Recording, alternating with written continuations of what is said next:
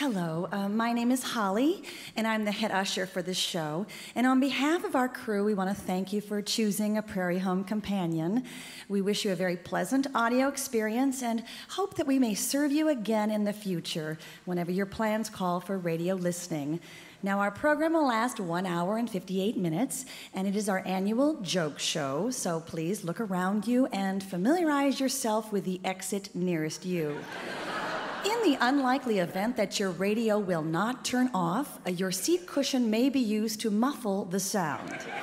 And if there is anything we can do to make the program more enjoyable for you, knowing you, it's probably something we'd really rather not even think about, so forget it.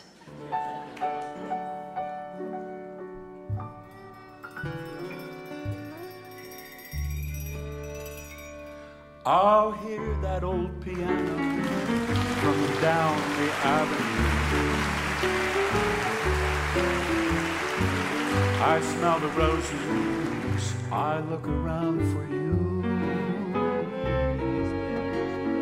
My sweet old someone coming through that door.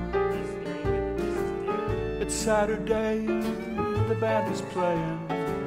Honey, could we ask for more? Yes, coming to you live on a spring day in St. Paul, Minnesota from the Fitzgerald Theater on Exchange Street. Minnesota Public Radio presents a live broadcast of A Prairie Home Companion. With our guests, Kate McKenzie, writer, actress, comedian Julia Sweeney, humorist Roy Blount Jr., special musical guests Rick Paul, Tom Weaver, and Rachel Schlater-Parton. Sue Scott, Tim Russell, Tom Keith, Rich Dworsky, and the Guys All-Star Shoe Band. Prairie Home Companion is made possible tonight by Land's End, direct merchants, where everything you buy from soft luggage to fine casual clothing is guaranteed, period. It's good to be with you on a Saturday night. I look forward to doing this show because I have no social life of my own, and this is all that I really need now in later life because I don't care for people that much. Tonight's show is our annual joke show. Yes, it is. Hope that you enjoy our program tonight. We have all kinds of jokes in the next 2 hours, hour and 53:50, and jokes about the guy who walks into the bar. Of course, we got a bunch of those jokes. There he is.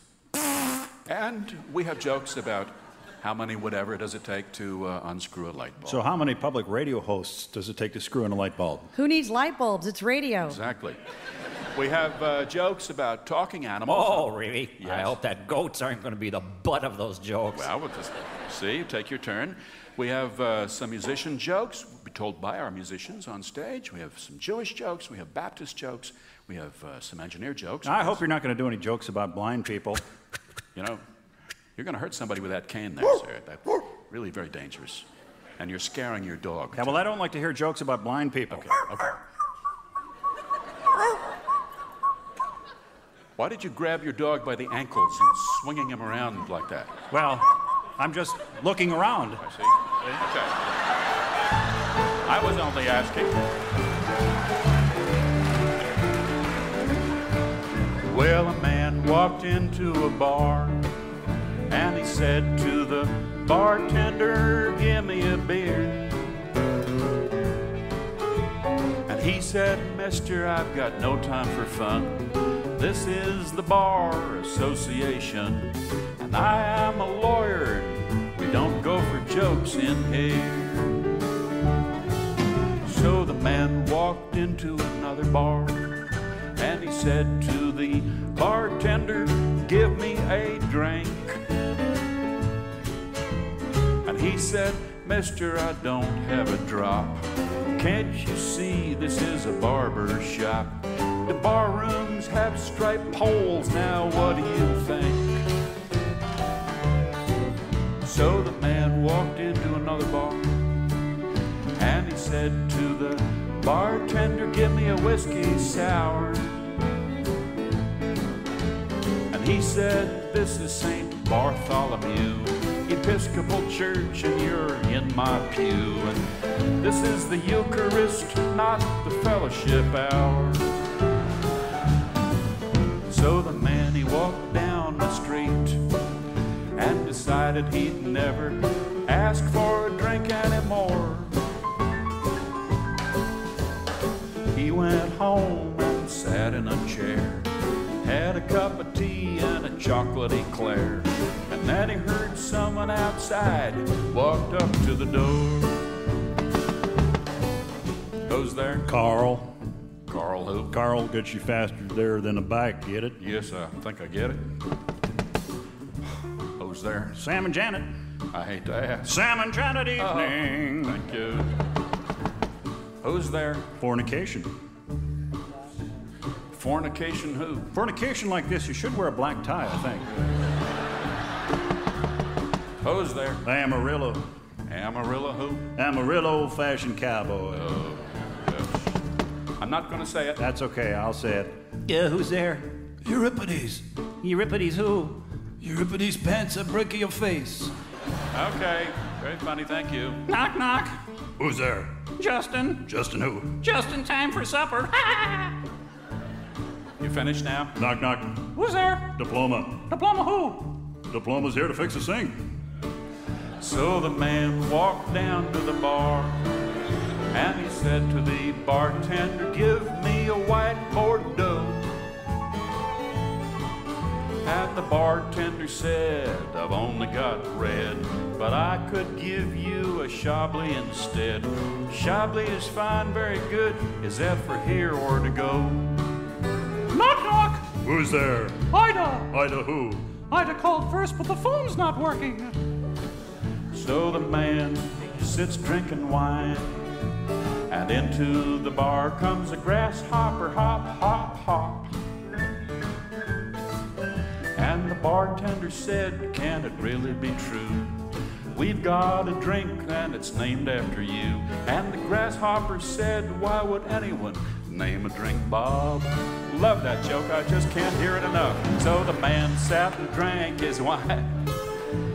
And in came a skeleton and asked for a mop and a beer. And then a horse walked into the place, and the bartender said, how come the long face? And a hot dog came and he said, we don't serve food in here. Oh, sorry.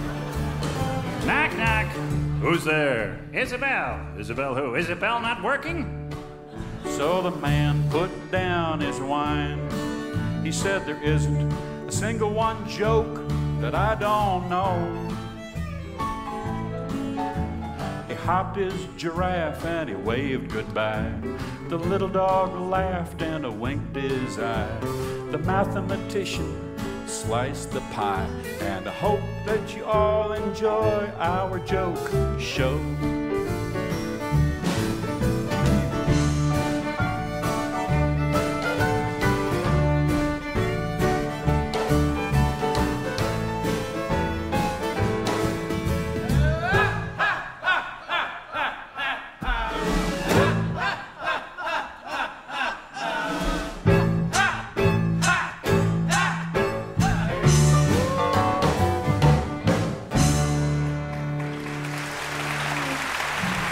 It's our joke show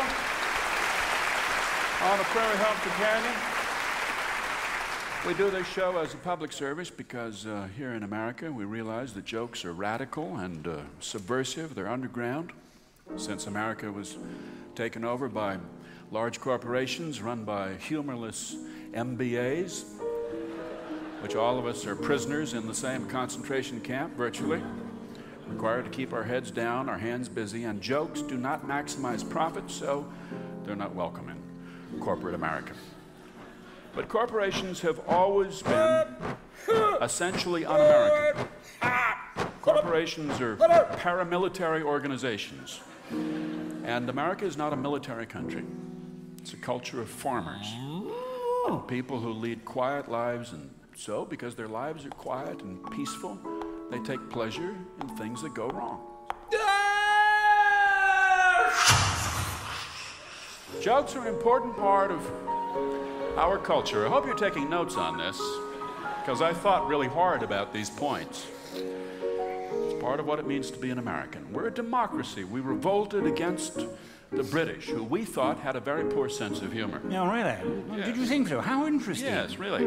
We enjoyed pulling those people down off their high horse. Say, what are you doing now? Pulling them off their high horse and throwing them down in the mud with the pig. Yes. And then dumping a bucket of slops. Please, don't do that. Oh, dear.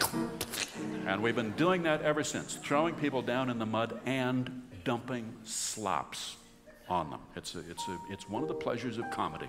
It's an institution. It's an equalizer. The moment a president is elected to office, we throw him in the mud. I was kind of hoping you might make an exception in my case. Well, you were wrong, Mr. President. Hey. We're waiting for you. We're hoping for you. Now listen, you're not going to throw that big old bucket of slop on me, are you? Yes, they're going to do Are that, they going Mr. to do? President. Oh no, I was afraid of that. Oh.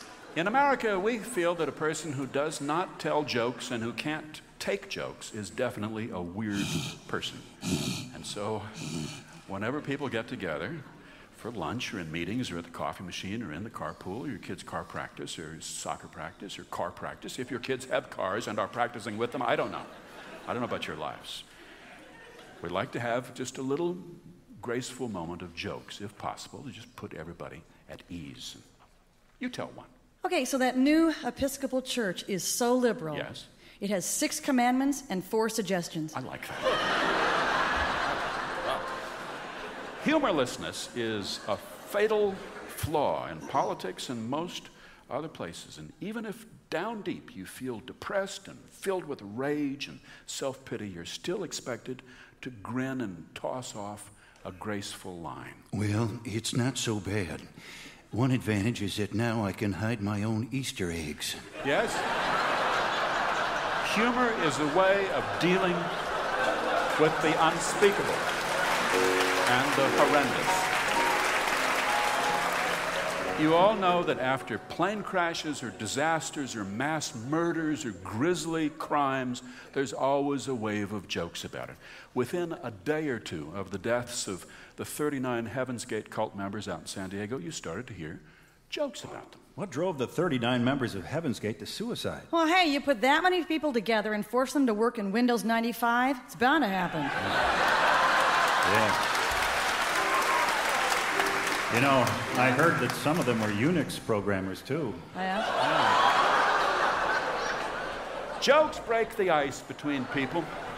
They're the most basic way for strangers to get to know each other and friends to amuse each other. People say all the time, I can't remember jokes, but you know, you remember jokes by telling them. That's how you do it. You don't remember them by reading them or hearing them. You hear a joke that you like, you tell it twice to 2 other people, and you've remembered it. And if people laugh at it, then it's a funny joke. It's as simple as that. Which is the sad thing about jokes on the internet. There are hundreds of news groups and talk groups that deal in jokes on the internet, and the jokes sit there silent on the screen. And by the way the joke is written, you can just tell somehow that the person who sent that joke in never actually told it out loud. And you get the feeling that maybe that person doesn't talk to a lot of people, but just sits and looks at the screen. It's too bad, because jokes are part of the oral tradition. They're not a literary form. The more literary a joke is, the worse it is. Jokes are meant to be told, and when they're told right, they jump right up and they bite you in the butt. Okay. So the baby snake says to the mommy snake, Mommy, are we poisonous? And the mommy snake says, well, why do you ask? And the baby snake says, because I just bit my tongue. Last week, this show put me up in a rather low-class hotel, and I called the front guy at the front desk, and I said to him, I got a leak in my sink, and he said, go ahead.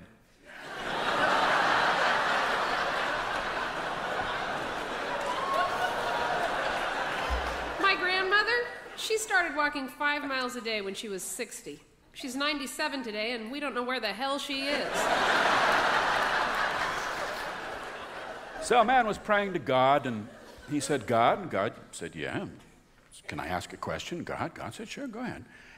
He said, God, what is 1,000,000 years to you? God said, well, to me, 1,000,000 years is as a second. Man said, "What is $1 million to you, God?" God said, "Well, to me, $1 million is as a penny." And the man said, "God, could I have a penny?" And God said, "Sure, just a second." Yeah, I heard that one. Why was Isaac 12 years old when God called Abraham to sacrifice him? Because if he had been a teenager, it wouldn't have been a sacrifice. Oh, yeah, sure. So anyway, Abraham decided to upgrade his PC to Windows 95, and Isaac couldn't believe it. He said, "Dad, your old PC doesn't have enough memory." And Abraham said, "My son, God will provide the RAM." So, anyway, Tommy goes into a confessional, see, and he says, "Bless me, Father, for I have sinned. I've been with a loose woman." Oh, is that you, Tommy? Yes, Father, it's me. And who was the woman you were with, then? Well, I can't tell you, Father. I don't want to ruin her reputation. Was it Brenda, then? No, Father. Was it Fiona? No, Father. Was it Anne? No, Father. Very well, Tommy. Go say 5 Our Fathers and 4 Hail Marys. So Tommy goes back to his pew and sits down, and his pal Sean slides over and asks, "What happened?" Tommy says, "Well, I got 5 Our Fathers, 4 Hail Marys, and 3 good leads."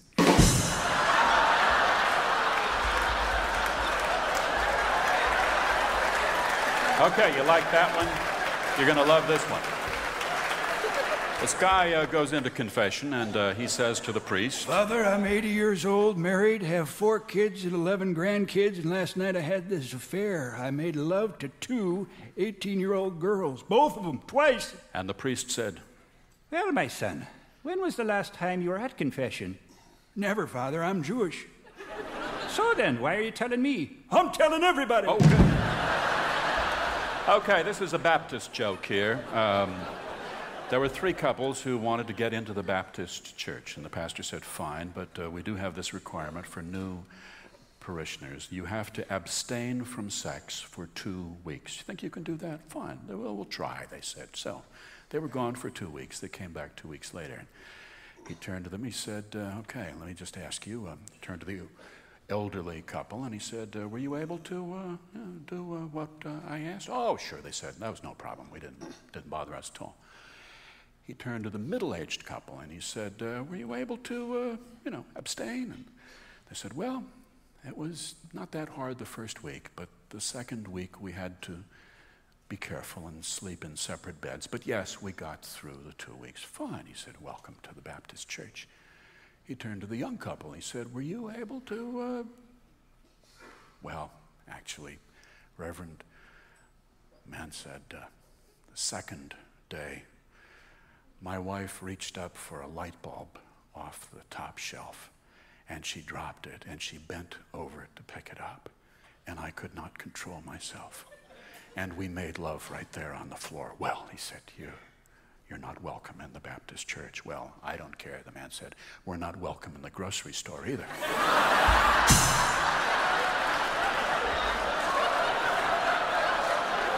All right, speaking of light bulbs, as we were just a moment ago, let's take up this classic form and some new issues that have just come in. How many Zen masters does it take to change a light bulb? 2, 1 to change it and 1 not to change it. How many surrealists does it take to screw in a light bulb? 2, 1 to hold the giraffe and 1 to put the clocks in the bathtub. How many telemarketers does it take to change a light bulb? Only 1, but they have to do it while you're eating dinner. Oh, yeah. So how many reference librarians does it take to screw in a light bulb? I don't know. I'll have to check on that and get back to you. Okay. How many bluegrass musicians does it take to change a light bulb? 4, 1 to change it and 3 to complain that it's electric. How many chiropractors does it take to change a light bulb? 1, but it takes them 3 visits. How many communists does it take to screw in a light bulb? The light bulb contains the seeds of its own revolution. How many Lutherans does it take to change a light bulb? 5, 1 to screw in the new bulb, and 4 to talk about how much they'll miss the old one. How many men does it take to change a toilet paper roll? Who knows? It's never happened.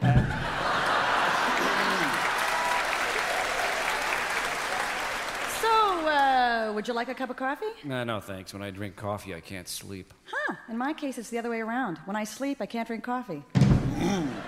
So this woman is visiting in Israel, and she notices her little travel alarm clock needs a battery. So she looks around for a watch repair shop, but she can't read Hebrew. Finally, she sees a shop with clocks and watches in the window. Goes in and hands the man a clock. And he says, "Madam, I don't repair clocks. I'm a rabbi. I do circumcisions." She says, "Well, why all the clocks in the window?" He says, "Well, so what should I have in the window?" So there was this man who entered a pun contest, and he sent in 10 different puns, in the hope that at least one of the puns would win, and unfortunately, no pun intended. Doctor, I feel like a pair of curtains. Come now, pull yourself together. Next! Doctor, there's an invisible man in your waiting room. Well, tell him I can't see him now. Next! Doctor, my fingers hurt. Do you think I should file my nails? No, just throw them away. Next! What's wrong? Why am I in a hospital? Well, you've had an accident. What happened? Well, I've got some good news and some bad news. What's the bad news? We had to amputate both your legs. Oh, no. Yeah. What's the good news? We found a guy who's made a very good offer on your shoes. Oh. Doctor, I don't know what's wrong with me, but I hurt all over. If I touch my shoulder, here it hurts, and if I touch my leg, here it hurts, and if I touch my head, here it hurts, and if I touch my foot, here it hurts. And... I believe you've broken your finger. What's wrong, Doctor? You look puzzled. Well, I can't figure out exactly what's wrong with you. I think it's the result of heavy drinking. Well, then I'll just come back when you're sober. Mrs. Larson, you're not going deaf in your left ear. You seem to have a suppository stuck in there. Well, now I know what happened to my hearing aid.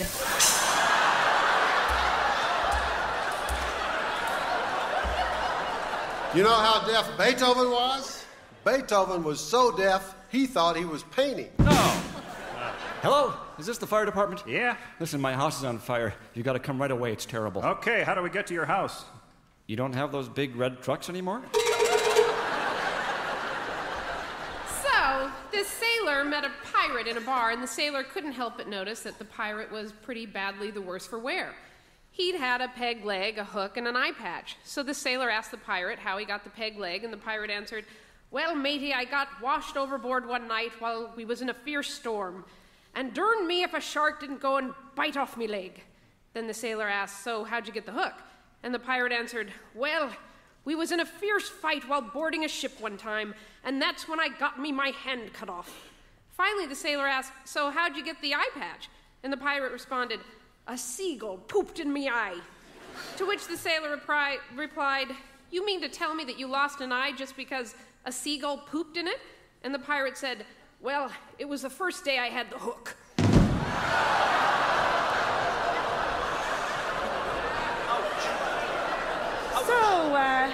So a woman died, and she went to heaven, and St. Peter took her on a tour of heaven, and they passed a pit where there were some people gnashing their teeth and wailing, and the woman said, "So who's down there?"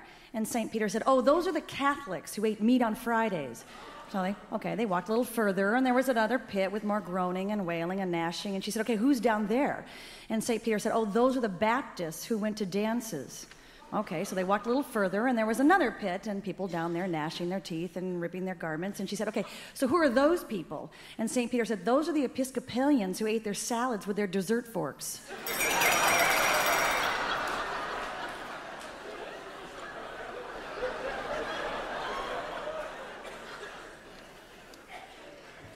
Okay, so 3 people are going to the guillotine. The first is a lawyer. He puts his head on the block, guy pulls the lanyard, nothing happens. So they let him go. Second one's a doctor. He puts his head on the block, guy pulls the thing. Again, the blade doesn't come down. They got to let him go. Third guy's an engineer.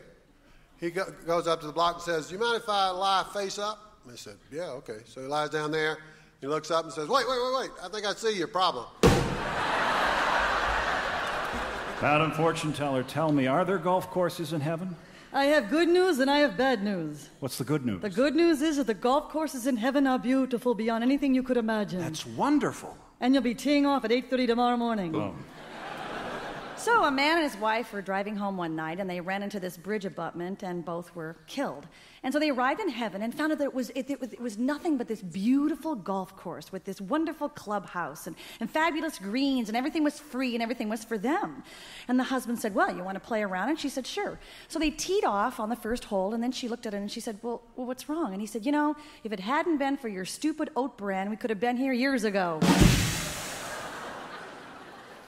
Okay, so 4 big executives, they're out golfing together, and on the second tee they hear a phone ring, and Michael Eisner reaches down into his golf bag and he pulls out a cellular phone, and he talks to his office for a while, and they go on, they play the second hole, and on the third tee there's a little buzz, and Warren Buffett puts one finger in his ear and one finger to his mouth, and he talks, and afterward he explains that he has this little tiny microphone that's installed in one fingernail and a little speaker installed in another, so we can always keep in touch with his office. So everybody's impressed by that.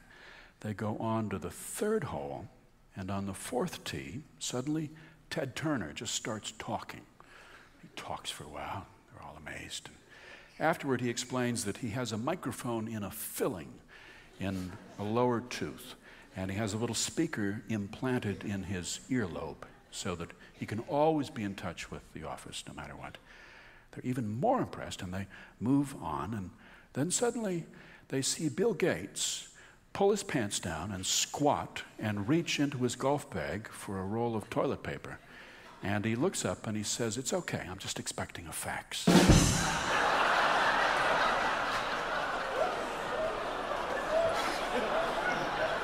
How does a man take a bubble bath? He eats beans for dinner. Hear about the ship that ran aground? It was carrying a cargo of red paint and black paint. The whole crew was maroon. No. So how do you make a bandstand? Take away their chairs. Yeah, so what do you say to a hitchhiker with one leg? Hop in. Yeah, what do you call a dog with no legs? Doesn't matter, he's not going to come anyway. So what's Irish and sits outside? Patio furniture. What's green and skates? Peggy Flynn. What's Mary short for? Yeah, she's got little legs, I guess. Say, did you hear about the corduroy pillows? Yeah, they're making headlines, aren't they? So what is the difference between ignorance, apathy, and ambivalence? I don't know, and I don't care one way or another. Yeah. So what did the arts graduate say to the engineering graduate? Would you like fries with your order, sir?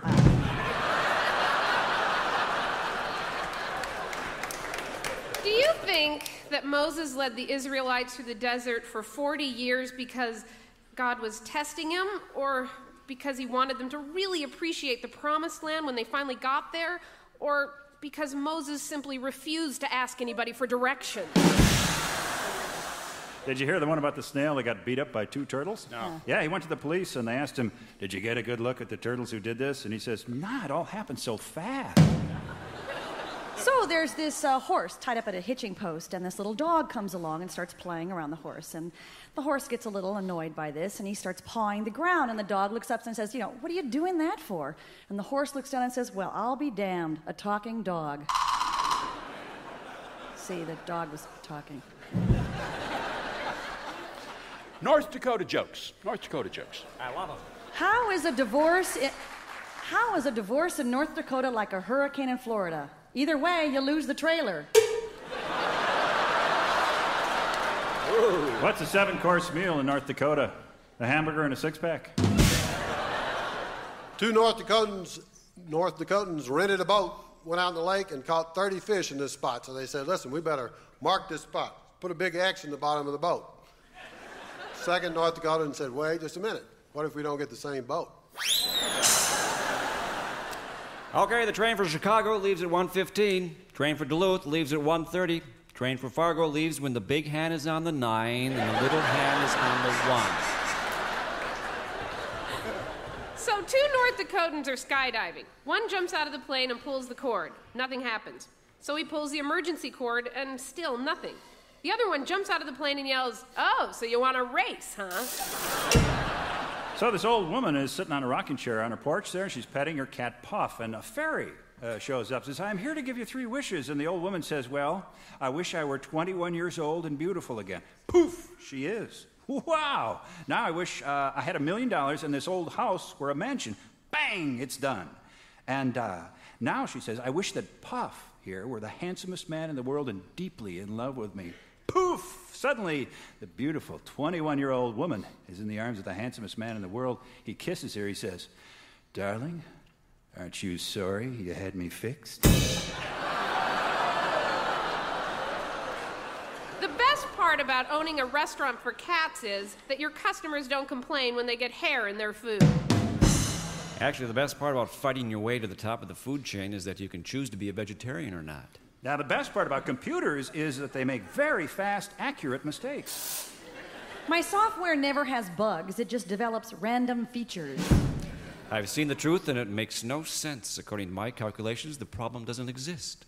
24 hours in a day.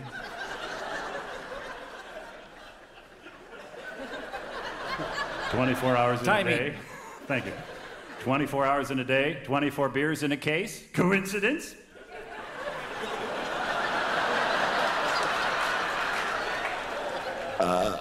Yeah. Once I killed a six-pack just to watch it die. I was so drunk they had to pay duty on me to get me through customs. You know why you should always invite 2 Baptists to go fishing with you?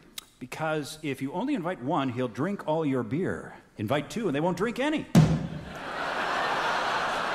You know, actually, sex on television can't hurt you unless you fall off.